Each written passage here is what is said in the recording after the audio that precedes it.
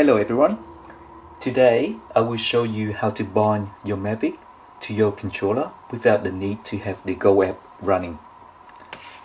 So here's the controller without a tablet attached. To start the process, simply press both of these buttons simultaneously, then press the video record button, then press the camera button. Now you are into binding mode. And to complete the bind, simply press the bind button on your Mavic, and now it is bound. So to show you again,